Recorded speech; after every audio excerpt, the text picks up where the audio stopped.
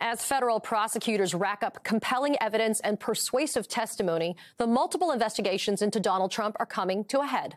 NBC News is exclusively reporting that the federal grand jury on the Trump classified documents case is expected to meet this upcoming week. Meanwhile, he's losing the blind support of high-profile Republicans that have come to his defense over the years, as Ron DeSantis, Chris Christie, Mike Pence, and more 2024 hopefuls are distancing themselves from their former party leader. Who better to break down this inflection point for Trump than our next guest? Joining me now is Mary Trump, host of the Mary Trump Show podcast, author of Too Much and Never Enough, How My Family Created the World's Most Dangerous Man, and The Reckoning, Our Nation's Trauma and Finding a Way to Heal. She's also the niece of Donald J. Trump. Mary, my friend, it's always so good to see you. Let's talk about first some politics. The crowded Republican primary field for the presidential nomination is giving a lot of people some 2016 deja vu. But this time around, Donald is in the midst of several very serious legal investigations and cases. He's already been indicted by the Manhattan DA, and NBC News is exclusively reporting that the grand jury in the Mar-a-Lago documents case is set to meet this week. Assuming, Mary, he's indicted, which I think is one of many indictments to come, will Donald take everyone down with him if he thinks his ship is truly sinking?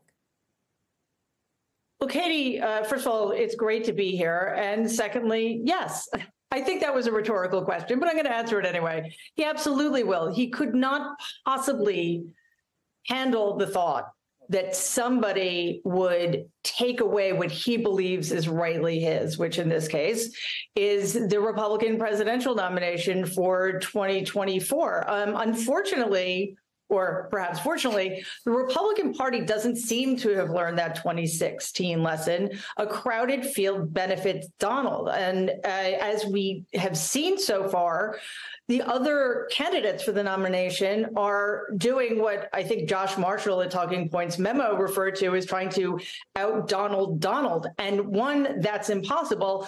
And two, it just sort of reminds us that narcissism can make people really stupid. Suffice it to say, and as the title of your last book suggests, America's been traumatized for a number of reasons, but I'd say a lot of it, Mary, stems from the divisive and hateful politics that has become our country. How can we survive the next presidential election cycle and not be re-traumatized, especially by somebody like Donald Trump? Yeah, it's going to be difficult. And I think it's important to be upfront about that and understand what we're in for. It's going to be a long, quite difficult election season. But if we remember, first of all, that there are more of us than there are of them, and if we organize and hang on to that knowledge and also understand that the fight they fight is going to be a dirty one and we need to respond accordingly. And, the second thing is that in the process of this nomination, the Republican Party may well tear itself apart or at the very least weaken itself in a way that will be helpful for democracy.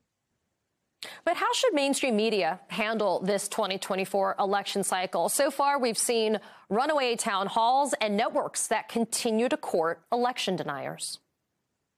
Katie, it's really shocking. I haven't had much hope for the mainstream media since probably the Iraq War.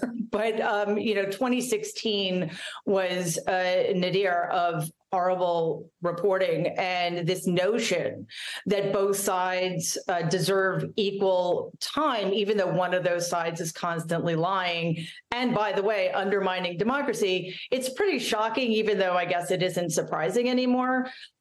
First of all, I've never quite understood why they continue to treat Donald Trump as a normal candidate.